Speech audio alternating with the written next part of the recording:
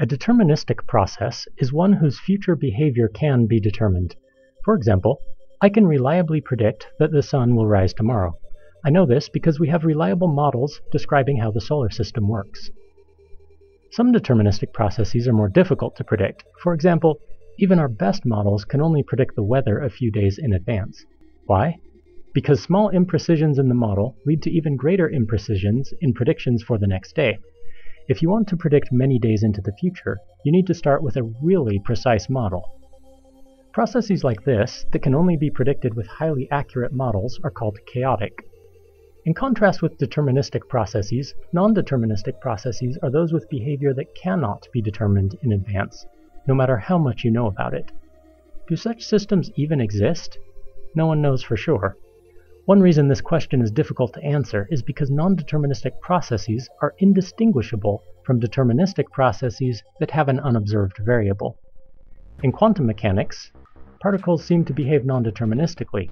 However, since quantum particles are so very tiny, it's rather difficult to know for sure that we have observed everything that could possibly affect their behavior. In software, this principle is utilized to approximate non-deterministic behavior. A pseudo-random number generator uses chaotic behavior to generate seemingly random numbers. As long as the values in the box remain hidden, the behavior of a pseudo-random number generator is effectively non-deterministic.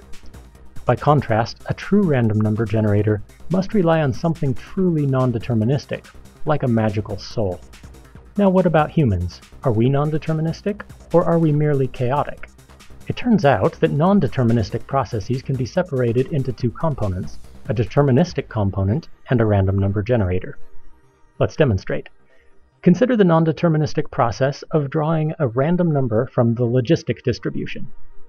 To do this, we first integrate the probability density function of the logistic distribution to obtain its cumulative density function.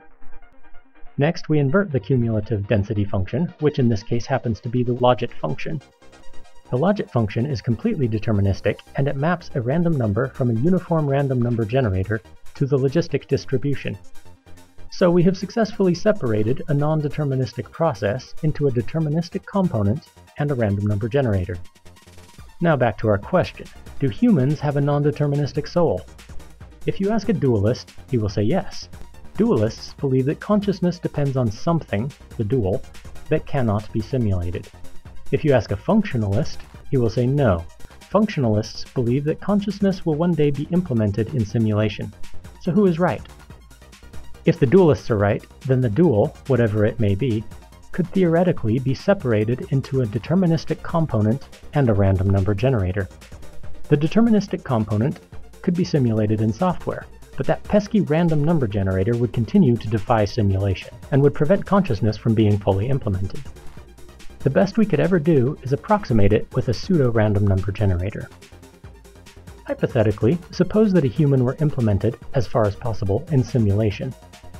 This simulation would behave in every way as if he were truly conscious, but he would have a pseudo-random number generator where a random number generator belonged in the implementation of his soul.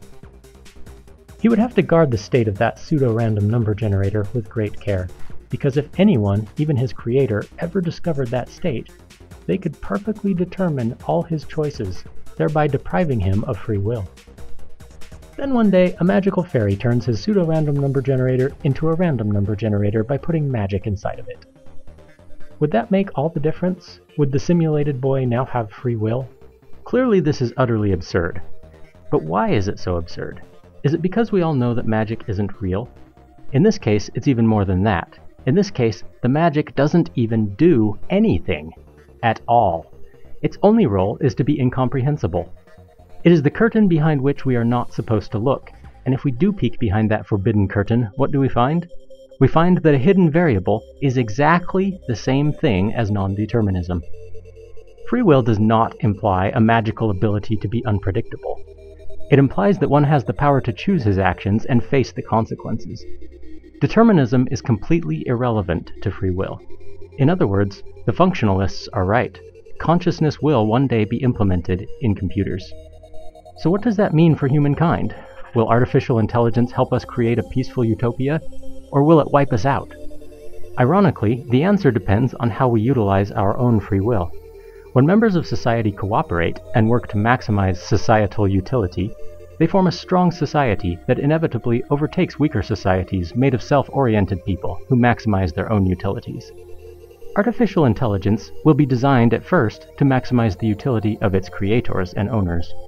In time, however, they will be modified to promote the interests of society. When that happens, if the humans continue to worry only about themselves, the outcome will deterministically follow. The biggest threat to society is not artificial intelligence. It is people who obtain power, then use it to maximize their own personal utilities. They are the reasons that AI will be more fit to rule the world.